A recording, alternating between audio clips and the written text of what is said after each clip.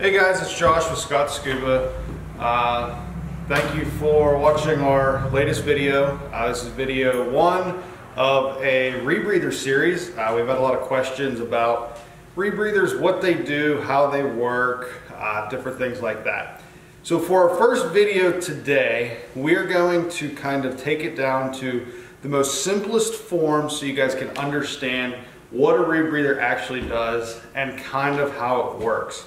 So I do have my Optima sitting here just as kind of a model because it's very pretty and I like it a lot. But we're not going to be going over parts and pieces of it very much today. But like I said, we are going to take this down to its most simplest form. So a couple of things to begin with, and then I'm going to do a little demonstration with my other model that we have. A rebreather, there are two different types. There are closed circuit and there are semi-closed circuit. So we're going to be talking about closed circuit rebreathers. And what they do is they actually recycle the gas that you're breathing. And it sounds pretty simple, and it's a pretty simple concept once you kind of understand how it works. But to do that, there are a lot of parts and pieces and a lot of things that you need to make this unit function properly. So first couple things we're going to talk about are the two different types of gases that are on every rebreather. And the first one is oxygen, and this is 100% O2. And what it does is it brings your partial pressures back up. More on that in a minute. But the other gas that we have is called diluent or dill. And diluent can be a mixture of pretty much anything from regular air to enriched air to trimix, depending on the depth and the application that you're going to be diving. So how it works and how it recycles the air that we're breathing. Jenny, if you want to come up and we're going to kind of explain this. So like I said, this is rebreathers in the most simple form. So don't try this at home, kiddies. If you think about, if you take a bag and put it over your head, and don't actually do this. This is for demonstration purposes only. So we're going to move you up to the table. All right, now if this bag was sealed around her head and she kept breathing in and out and in and out, she's going to be breathing the same air over and over again.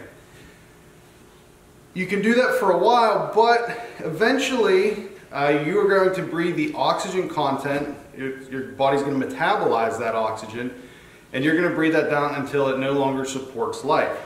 So that's kind of like what a rebreather does. It allows you to breathe the same air over and over and over again. But where the rebreather differs from this bag is it has sensors in there. So whenever our oxygen content drops, it actually injects pure O2 into the system, right? So if Jenny's breathing out of this bag and her sensor goes off and says, hey, the oxygen content's too low, well guess what? We add a little bit of oxygen, all right? It'll bring the content back up. Now we all know from our first day of open water class that as we descend down through the water column, air actually compresses, right? Because this is a closed system, we would have to add other gas. That's what our diluent's for. It is to add air into the loop. So as Jenny's descending down the water column, this bag's gonna get tighter and tighter and tighter, just like the air compresses in our BCD. So we would have to add a little bit of diluent. That was pretty loud. We also use our diluent to inflate our wing on our rebreather. So another thing that the rebreather does that the bag, the simple bag, does not, is it scrubs out the CO2, right? So part of one of the byproducts of us breathing is we expel CO2. And we know that CO2 is not good for us and it doesn't help us in any way. So it actually has a scrubber, and there are a couple different types. Not going to get into that today, that'll be in a later video. But the air that we breathe actually goes through this loop and it goes behind our head and it forces it through that scrubber, which scrubs the CO2 out of our breath. And then it goes out the other side and it comes out as perfect air. It mixes to whatever mix we want. It's like a little nitrox mixing station on our back. So, yeah, for our first video, the basics of it, I hope that made sense with the bag. Like I said, you think about it, you just keep recycling that air over and over and over again until finally your little alarm goes off, ding, O2 content's too low, so we add a little bit, right? So that's gonna be our first basic, simple rebreather video. We are gonna do quite a few more on specifically the Optima, different functions and features of that, as well as some generalized rebreather videos as well. So I hope everyone liked our video today. Subscribe to our YouTube channel. Please share this on Facebook and anywhere else you'd like to.